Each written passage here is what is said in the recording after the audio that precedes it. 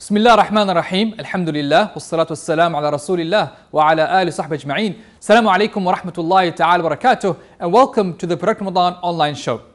Today we're going to reflect on another important battle that happened in the time of Muhammad sallallahu alaihi wasallam. This is the conquest of Mecca.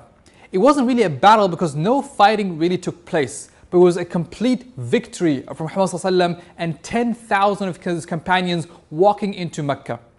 When you think and reflect on this lesson, on this conquest of Mecca, and what happened in that place, realize few things. Number one, patience. The Prophet Muhammad ﷺ and his companions were very patient. They were kicked out of Mecca about almost 8 years ago, where they were kicked out of Mecca. But they were patient for 8 years and planned their return wisely.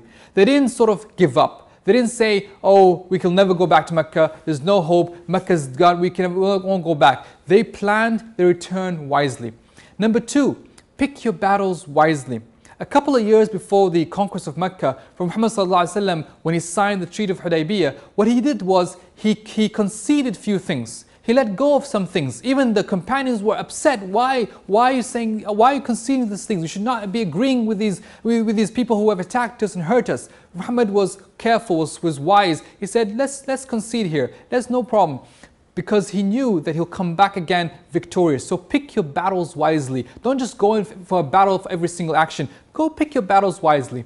The third is mercy and forgiveness. Even after the conquest of Mecca and after all what the Meccans have done at that time to Muhammad and his companions, he forgave them all. So even you have power, even you're in control, even now you think that now I can show you revenge, showing mercy and forgiveness will always be better in the sight of Allah. These are some lessons for us to reflect, and in the areas of productivity, what I say to you is be patient with your productivity. Don't think that you're going to wake one day, achieve what you want to achieve overnight. It takes time. Be patient. Pick your battles wisely. Don't think that you need to, go and attack every single time to achieve something. Maybe something you have to slow down. Maybe something you have to try something else before you achieve your goals. And number four, make sure that when you are in power, when you're successful, when you're in control, don't be proud of yourself, but be humble. Be ready to have mercy for those around you and to share your success with others around you. And that's how you truly live a productive Muslim lifestyle. Hope you enjoyed this show. This is Bereketli Ramazan online show. If you love these videos,